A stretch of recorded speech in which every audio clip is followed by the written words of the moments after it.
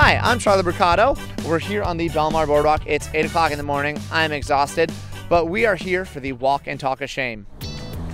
Here we are in a residential neighborhood behind the infamous bar DJ's. Actually just caused a recent rash of mumps. Beware of that. There's already people up and about. Should be like shooting fish in a barrel. And wait, slow down. Winner, chicken dinner. Just go past, and I'll catch you on the other side. That'll do, pig. All right, let's see what we got over here. Hey, what's up? Hi. Do you have like a couple of minutes just to, do you have a couple of minutes to talk? I mean, I've got a tie on and I'm pretty legitimate. Where are you coming from today? My friend's house. Oh, great. And what's her name?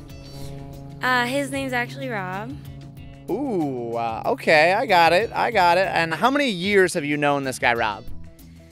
I mean, I've known him for a little while. A little while? All right. And so are you guys like officially in a relationship? What do you mean by like official? Has he ever taken you out on a date? So, you must really like Rob, right? Yeah, I do. I really do like him. Do you love him? I mean, I have feelings for him.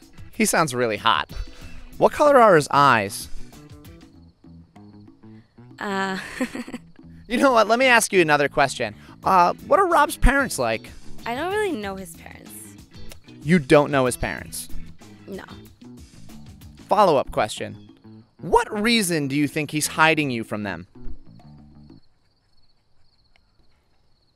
He's just like very sweet, you know? Like last night we went out and he bought all my drinks. Oh, yeah, like totally. Like that does sound super sweet. So what you're saying is that if there was a guy and he took you out and he didn't pay for any of your drinks at all, you wouldn't like never go home with that guy, right?